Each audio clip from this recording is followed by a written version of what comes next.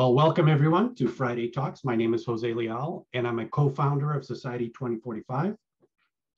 We are seeking a positive vision for the year 2045 by bringing pioneering voices together to make the future that we all want to see. And today, our special guest is Harini Sreenivasan. Hopefully I pronounced that well. Perfect. Welcome, Harini. Hi, glad to be here, Jose. So, Harini, you know the format. We want to know about what you think the future is going to be like. But initially, we ask a little bit about who are you, what are you doing to make that vision a reality? Okay, so the story goes actually long back into my childhood. That's because that's what makes me what I am, and that's what makes me part of this movement and a piece of that vision. As a child growing up in the Eastern Hemisphere, a very typical question that any child is asked is, what is it that you want to be when you grow up? And it's a favorite question, and all of us have great answers. So as children, we dream a lot, we visualize what we want to be, and we come up with some amazing answers. And then we are put into an education system which kinds of defines our paths, and it tells us what is it that you have to do. There are rules, there are do's and don'ts. You pick your choice based on the scores you get, the grades you get. And then suddenly, what you want to be when you grow up, the answer that you gave as a child is lost somewhere. A very similar thing happened with me. As a child, my answer to that question was, I want to make a positive difference to people around me. And that was a very philosophical answer, because as a 6-year-old or maybe even younger, I didn't know what profession would actually make me achieve that. Along the way, I figured out and I thought, okay, maybe I should be a medical practitioner. That didn't work for several reasons. I didn't fit into the box that the education system was actually defining for me. There was a lot of, victimization because of corrupt practices, so on and so forth. And somewhere down the line, I still held on to that purpose which I had created for myself as a child. And no matter what I did, I started trying to move a step towards that purpose. So I moved in to become a pharmaceutical scientist. I was in research and development, and I thought I was getting to where I wanted to be. And suddenly I figured out that no, I'm not, because I was working on synthesis of nanomolecules for nanosurgery. I thought by the time I see the change in someone who is receiving these medicines, I don't know if it is something that I have discovered. So there's no connection between what I'm doing and a positive difference in people's lives. And in a bureaucratic organization, in that industry, I felt extremely frustrated, strangulated. So I said, no, this is not taking me a step towards my purpose of wanting to make that positive difference. And I said, okay, let me try experimenting with myself. And I did a lot of different things, moved into studying behaviors, because what I felt was, if I have to get to the root of things, I have to understand how people behave in organizations, how organizational culture develops. What is it that happens when people come into the organization and when they leave, so on and so forth. I thought behavioral sciences is a space where I can understand more of this. It got me intrigued. I started certifying myself in behavioral sciences. I started studying courses in neuroscience. A legitimate place in the corporate world to practice behavioral science, to me, appeared to be human resources. So that's why I am a human resource professional for a major part of my career, apart from my pharmaceutical days. I have been in human resources pretty much by chance. I don't think that was my choice. My choice still remains what I said when I was a 5-year-old or 6-year-old. I still want to make a difference, a positive difference in the quality of life of people around me. So that remained like my pole star. And no matter what I did, I went on navigating my way through reaching this. And over a period of time, I think the last 3 years have been extremely fruitful in that space. I work with organizations transforming the way work happens. We don't call it management consulting. we don't call it culture transformation. We basically work with people so that they make life in their organizations more meaningful. So that's something that I've been doing for the last 3 years, bringing with me a lot of neuroscience experience, a lot of behavioral science experience, a little bit of human resources, of what should not be done, removing all those cliched practices and all of that.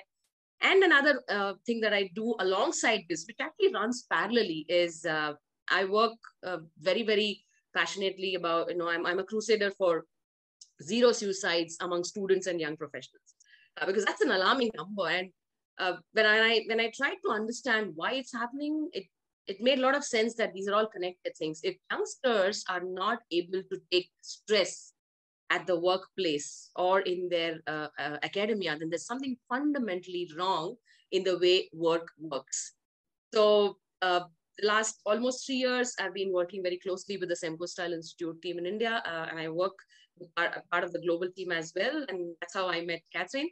And what we do is we take organization by organization, try and understand where they are when it comes to dealing with people. Are we creating meaningful, purposeful organizations? And yes, that's my journey. Extremely, extremely exciting. Wakeful 20-21 hours every day, hinting towards my purpose. Yeah, and I can go on and on with this question. No, that's beautiful. Thank you. And you've told me already how little sleep you need. So yeah, 21 hours is I understand now how that's possible. So it's as if you've gone back to that childhood passion that you answered right away. Have you thought about what you would have answered as a child to how you want the world to be, how you want the world to be when you grow up, rather than what do you want to do when you grow up? Yeah, actually, it's an interesting question. So if I go back to, and I often do that, I go back and reflect in the past. And when I do that, my probable answer to that question would have been that the world would be a much better place than what it is today, without I wouldn't have used words like war and things like that, because that was really not the kind of language we were speaking at home. But I would definitely would have spoken about a world where there was a lot of harmony. There was purpose and meaning for every creation on the planet, and no hunger for power. I think these were three things I would have visualized the world in the future had I been asked this question as a child. And today, now how do you see? Now we chose 2045 when it was 25 years away. It's now 23 years away. How do you see the future based on the work that you're doing and the things that you're striving to make a change in? I'm an eternal optimist. So for me, if I've been noticing a little bit of change in the last 3 years, and that's what's keeping me going, I would believe that this change will be exponential from this point forward. So the year 2045 to me is if I visualize it today, it is going to be a place where each individual is driven by a purpose, and there probably are no rules that restrict anyone. I would think that there would be more tools around which enable people to do what they want to do. So rules are restricting and tools are usually enabling. They just give you equipment in your hand. Tools are equipment in your hand which you can use to make your own path. So I visualize year 2045 as a place where people feel empowered. They feel that they are drivers of their destiny. They're able to pave the path that they want to walk upon without being constrained by rules. That's my vision for 2045. Wow, that's very consistent with mine. And so I really like that. But how do you think it works? How do you think we make that work? how do we get rid of rules then and replace them with tools? And what are these tools that we need to replace them with? I actually see the pandemic as an opportunity for us to drive home this point. Speaking from an Indian context, speaking from, I would say, most part of the Eastern Hemisphere, from this context, when I look at what the pandemic has given us, when I look at the positives, with due respects to all those people who have lost their lives, dear ones, jobs, whatever. But if I look at the positive side of it, what is it that we take away as a learning from the pandemic is I think it has brought to the surface the aspect of trust. In this part of the world where we are still driven by proximity to the manager, proximity or being visible at work as something which is what people would prefer.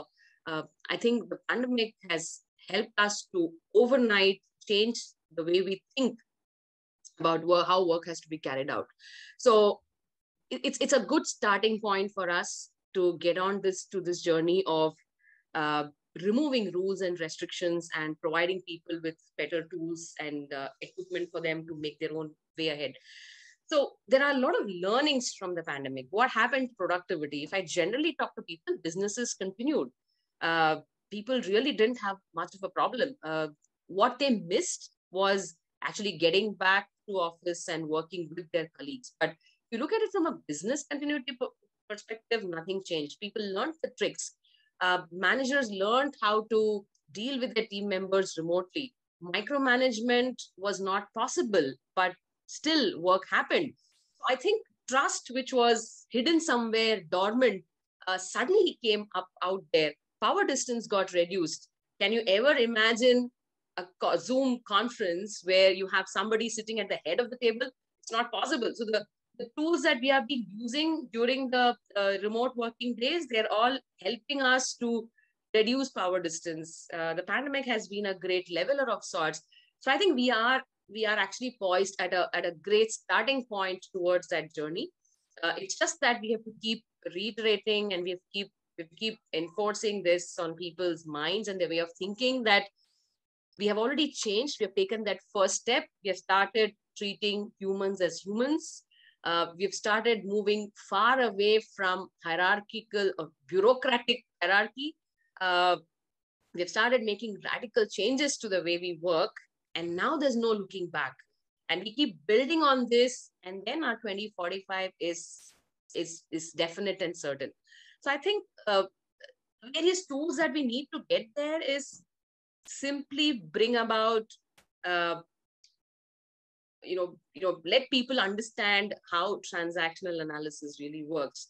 Get people to understand how important it is to treat adults as adults, how important it is to bring transparency in conversations, how important it is to reduce power distance, busting bureaucracy. And how do you do that? How do you bring innovation? How do you do that? Is you layer it, you do it bit by bit. You can't create a drastic change overnight. So we are already on that journey. It's just that we have to keep moving forward without looking back. That's awesome. The looking forward part and the fact that it's about slowly accruing different changes and different thoughts and different ideas and evolving to something. Can you give me a bit of a day in the life of someone at work 23 years from now? What does that look like to you? Not the structures necessarily, but what is the person seeing, feeling, living differently in 23 years than the average person today? Okay. Interesting question. I think something that's definitely going to disappear in 23 years is what we call as work-life balance. That's something which is not making sense to me even today. So definitely 23 years in the future, we are going to be a lot wiser. We've got a lot of data, we've got a lot of information, we've got a lot of knowledge with us, and now it's time for us to get that wisdom. And we've started building on that wisdom. So I think work-life balance is something which is not going to exist in 2045. by which what I mean is that each of us has 24 hours in a day. Nobody has less, nobody has more. And each of us has several things to do. It's about how we prioritize what we want to do and how we accomplish things during the day.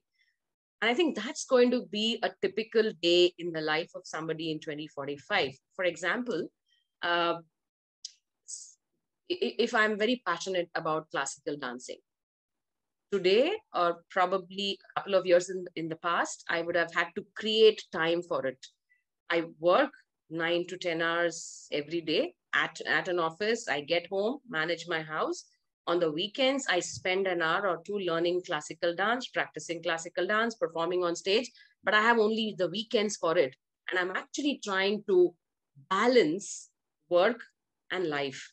But I think I've already started making that change. So I'm sure 2045 is possible because I'm already living that change now or started to. So in 2045, I don't have to really calculate how many hours I'm going to be at work and how many hours I'm going to be doing what I love doing. I just have several things to do in 24 hours in a day.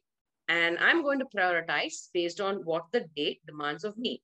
I'm going to drive my day. And that's how my day is going to look like. So I might walk into a dance recital, watch a dance recital, make my notes, get back to work, finish a couple of meetings, head back to a library, do some research on classical dance, get back to work, finish some emails, all of it because I'm not going to be constrained by rules of swiping in, swiping out, and marking your attendance every now and then. Because by the time we would have learned the wisdom of what it means to be working from anywhere, as long as we know what's the outcome we need to deliver. So I think work-life balance is going to completely disappear, and that would define a typical day.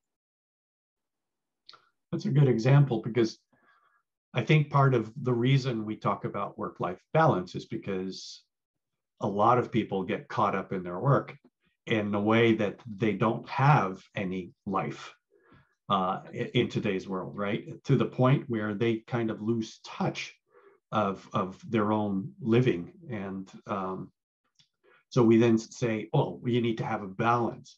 It's as if we're coining that term in order to be able to describe the failure of our work system today. Yes. So what you've described there leads me to wonder about what changed in your organization. You talk about no more time clocks and no more, you got to check in and check out. So in order for that to work, what happens? How does the average employee now have the freedom? Do we have employees? Do we still have employees in 2045?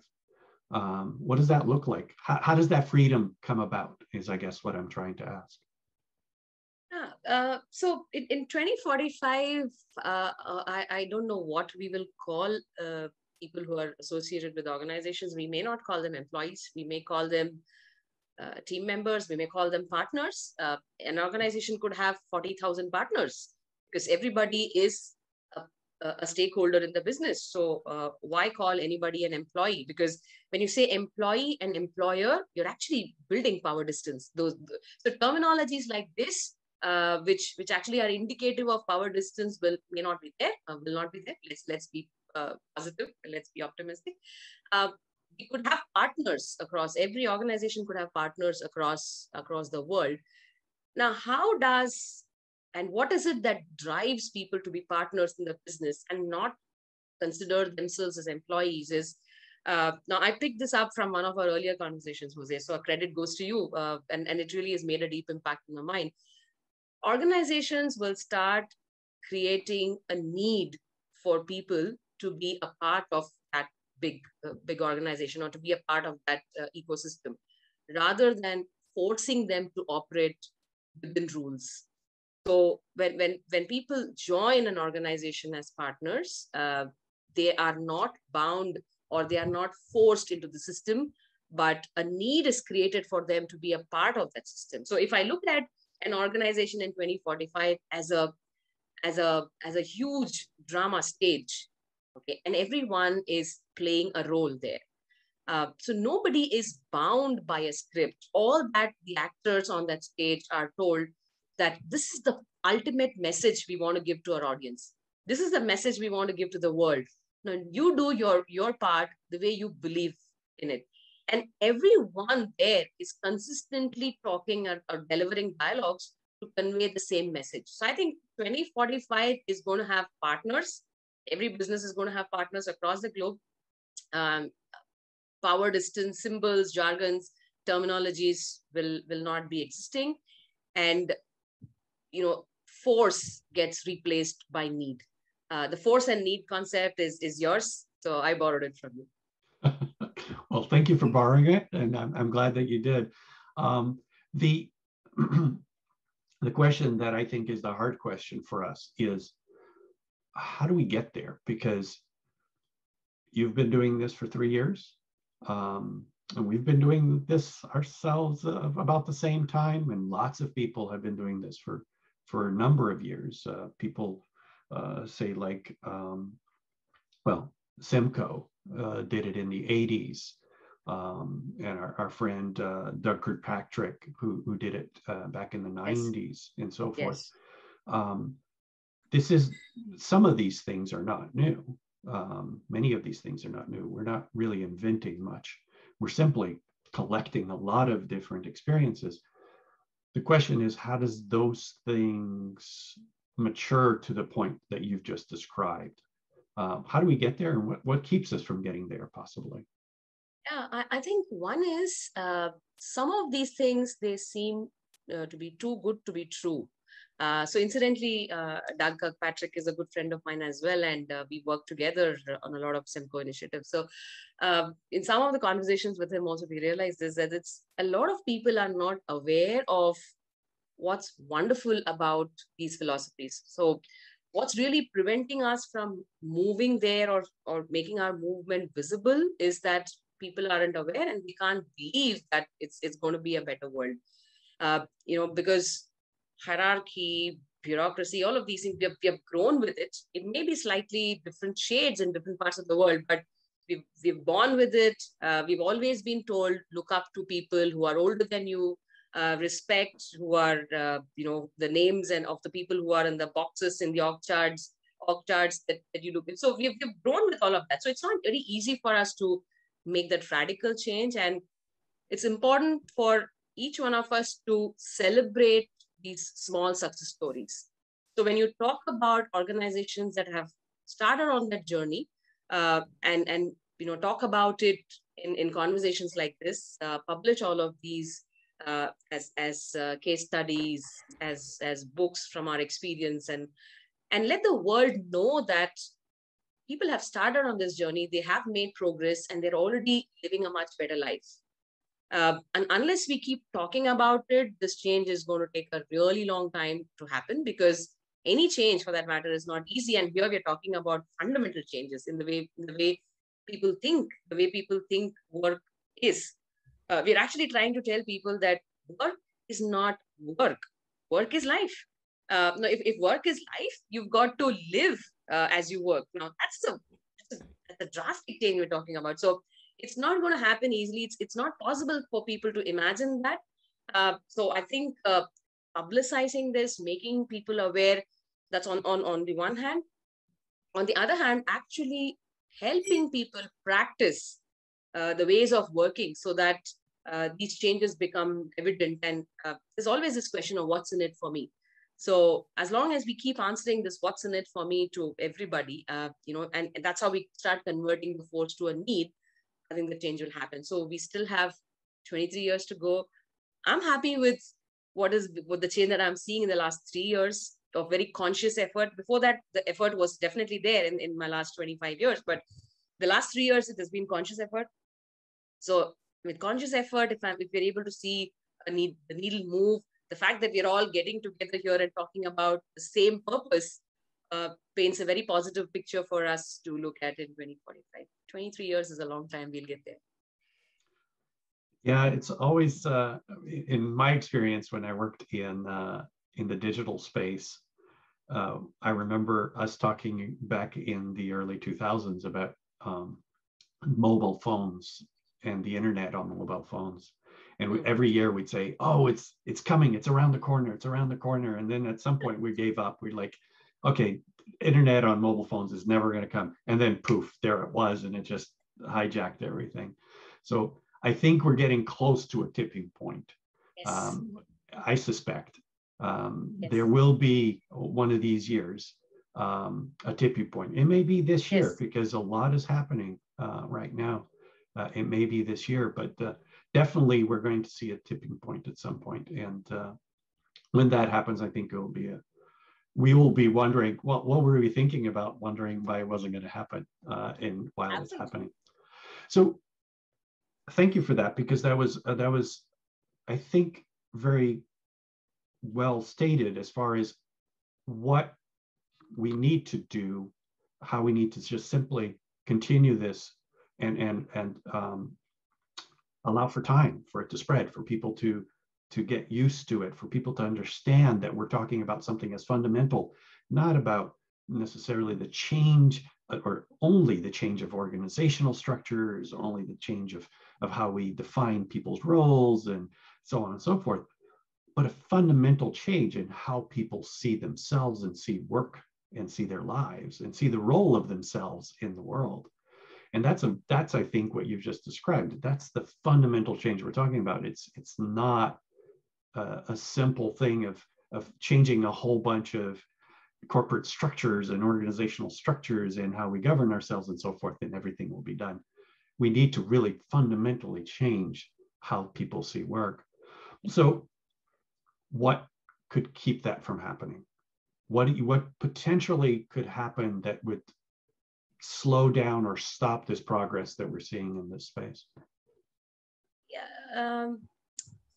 If we shift our focus from the outcome that we want to see, if we shift it from the outcome to the outputs, or if we shifted to what we are doing as various steps, I think that can become a deterrent to the process. So it's very, very important for us to stay focused on the outcome and keep that as the destination on the GPS, and then build our way towards it.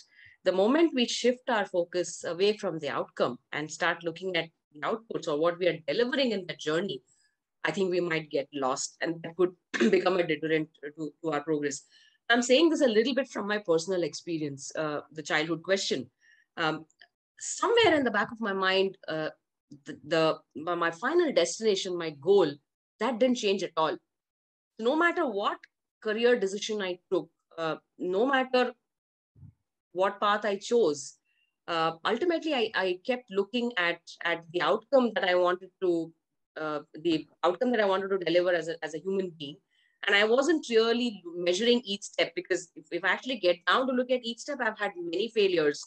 I've done miserably several times. I've gone through a lot of bad patches throughout that. But since my focus from the outcome did not change, I finally found myself getting there. So I think what could be a deterrent is if we shift that focus and start looking at transactional things and the small steps that we are taking, but completely losing focus of the outcome, I think it becomes a deterrent. And that's many a time a mistake that organizations also eventually do. We don't focus on the outcome. We start looking at the inputs. We start looking at the outputs, and business outcomes get forgotten. And then you realize that you have lost your momentum towards that journey. So I think that would be a deterrent. Yeah, I like to think about it as impact, because whatever the impact is the impact. And you can look at outcomes, you can look at inputs and outputs and all that good stuff. But yeah, the impact is really ultimately the thing that matters, because how people are impacted, how the world is impacted, how Earth is impacted is ultimately what matters. And there's one more point which I just wanted to touch upon here, and that's a fundamental way Semco style also works, and I must talk about it. And it's we don't try and change or touch on the symptoms of a problem statement. We actually work on the fundamental human behavior that is driving that particular culture. So if I give an analogy, it's not as simple as changing a costume. You actually get into the brain of the character and change the way the person is playing that role. It's as complicated as that. It's not as simple as changing a costume. So if you look at any transformation that we do, it's not about giving you certain tools and templates to start working differently from tomorrow, but it's an endeavor to make you think differently so that you live those values. And that's why it's a tough journey. It's not as simple as changing a costume.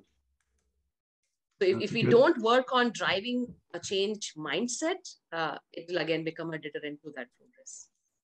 I really like the analogy of the costume, right? Because it looks different from the outside, but you really haven't changed much of anything, have you? That's really great. Is there, I want to give some time for the other folks to ask questions. Is there anything else you want to talk about, your vision of the future, or how we get there before we do that?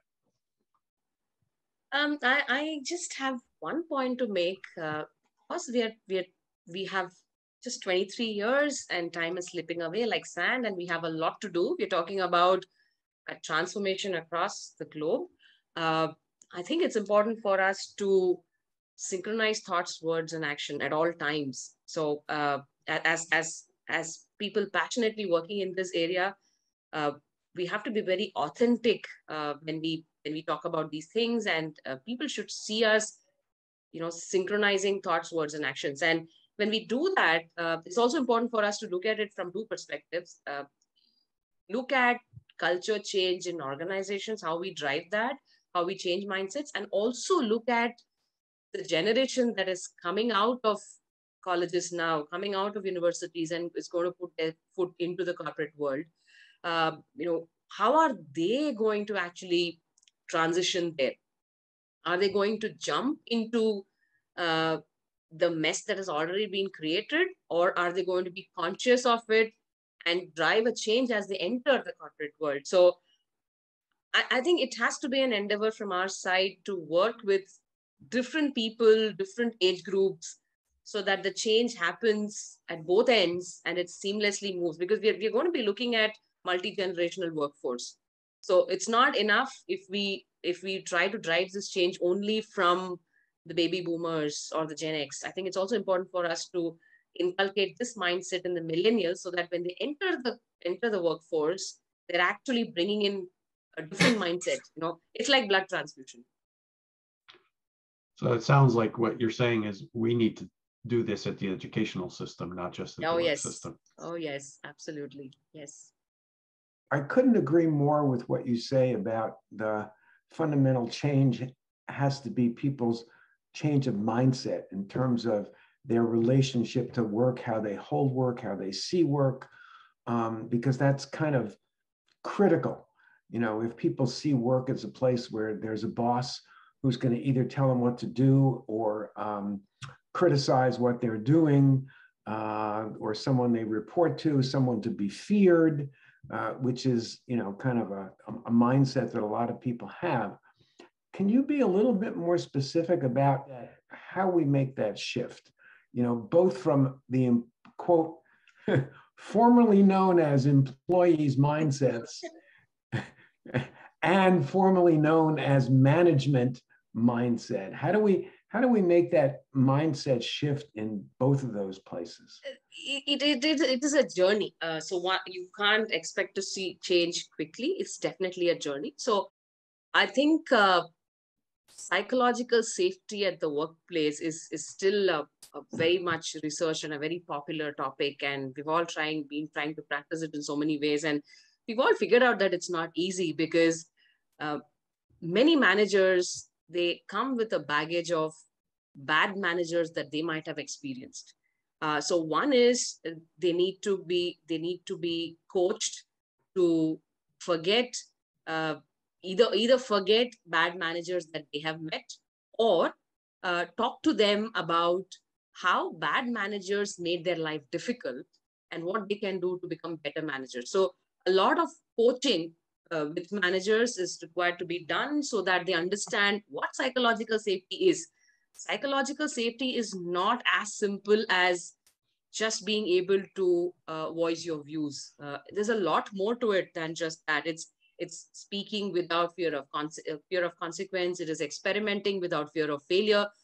And unless somebody in the organization who has that power in his hands to build an environment which brings about psychological safety, unless that happens, you cannot expect new entrants into the system to suddenly start acting, feeling very safe. So there's someone who's custodian of the culture in the organization. They could be managers, what we call as managers now. They might be called as coaches in 2045. They might be called as senior partners or experienced partners or whatever.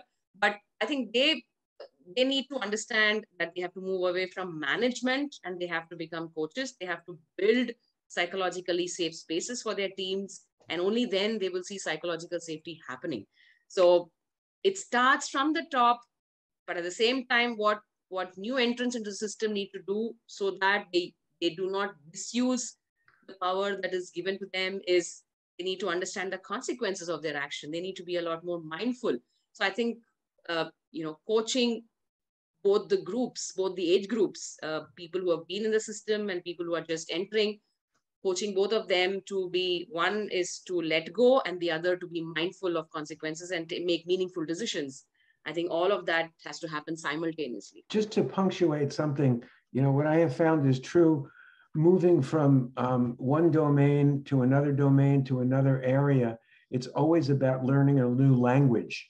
And what I appreciate about what you just articulated is, what I'm hearing is, let's change the language of business and organizations. So thank you for that. Absolutely, absolutely. Thank you so much. Yeah, it certainly does start with how we discuss things, right? How we frame things, because if we frame things differently, then that starts to change how we act as well. Any other questions? I know that you've done some amazing, if the word transformations or, evolving organizations, and working with a lot of different people and people with different education and skills backgrounds. And I'm curious if you could, help us see, when these changes are made, how that has affected individuals that previously thought that they could not really participate in the kind of thing that we're talking about now. But in fact, through your guidance, they have made some of these changes. And, I'd love to hear some of the stories about that. Yeah, so I had this wonderful experience of working with a housekeeping company, a large 5,000 people strong housekeeping company. 95% of the workforce comes from a very poor economic background, and they are either semi-literate or even, partially literate or maybe even illiterate. The first several months of conversations with them, I was shocked because, the lack of exposure to decision making, because they come with, they come from a poor economic background, the lack of exposure to organizational decision making had actually brought in a lot of self-doubt in themselves. So as human beings, they were slowly losing the ability to make choices in their own lives. And to me, that was shocking, because that's what our systems do to people.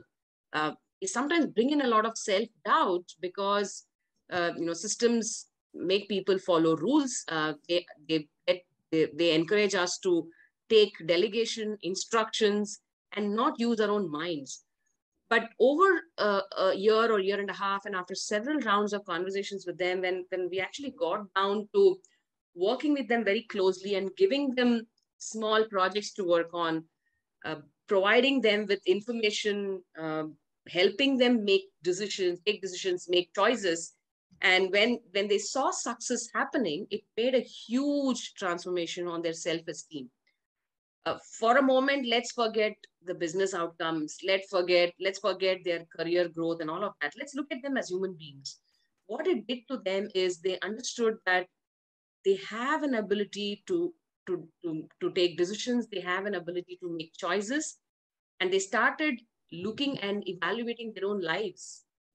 And to a point that they were able to look into the future, draw a roadmap for themselves, for their children as well.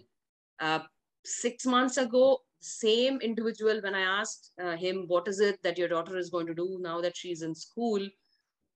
He had no answer. But today, when he is able to make decisions, he says that he's going to give her an exposure into these areas, and he will help her make her choice. So I think it has brought about a tremendous self-esteem improvement in them, and confidence levels have gone up. And obviously that's going to translate at the workplace. So I think that will be a very nice consequence for employers and for businesses. But as human beings, it makes their life a lot more purposeful. And that's what is very fulfilling for me personally. Yeah, I just want to add just one little small comment to that. I love that story because it shows that it's like the grains of sand or the chemical reaction, right? As the water heats up and starts to boil, it's not just this one atom that changes, but it bounces around all of them. And how that interaction that you've had changes that family, and it's going to change, more broadly with that as it goes along. Thank you so much. You're welcome, Catherine. I'll pass on to Kim for her question. Comment. So I have a background in working in domestic violence shelters, and we learned a lot about learned helplessness. And so we had, one of the things, like, we had to teach women to use the telephone again, and things like that. And the parallels are just interesting to me, because that was, like, they had lost their autonomy. They had lost their authority over their own lives, and they had to be retaught. And so I'm just really not a question, but a comment and an idea that that there might be some cross learning to do there. I've found a very strong link with domestic violence issues, because fundamentally that's what it is. When your self-esteem gets completely shaken, when confidence is shattered, you lose your rational thinking. And that's what happens, whether it is a case of domestic violence, or it is a case of being suppressed at the workplace, or just being told that you just follow instructions, don't think. So any of these are just various shades of the same thing. There's definitely a strong linkage, and we're all talking of ultimately making quality of life more meaningful and purposeful for human beings. So there is definitely a strong linkage.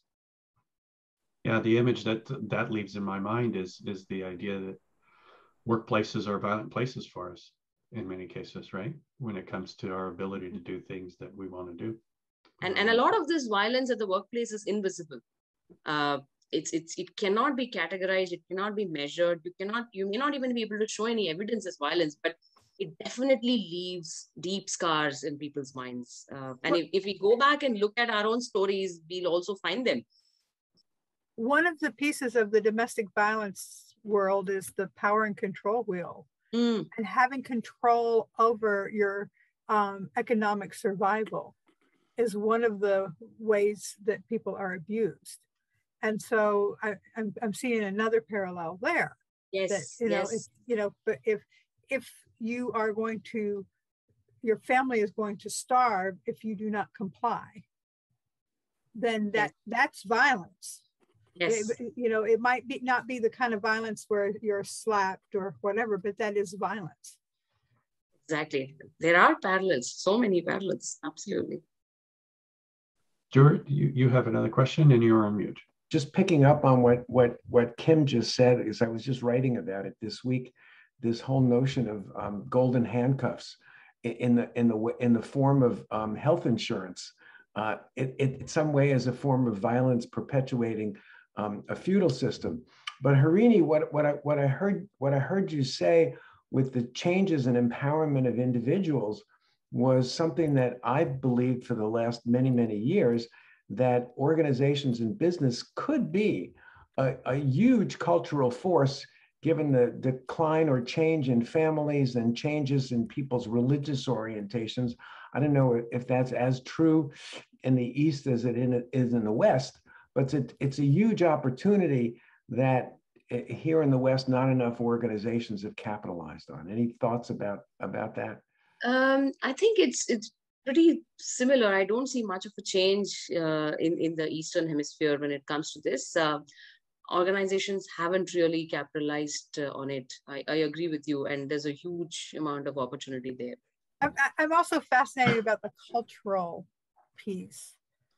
So again, I taught domestic violence advocacy to mediators in India, and so I have looked into this pretty deeply.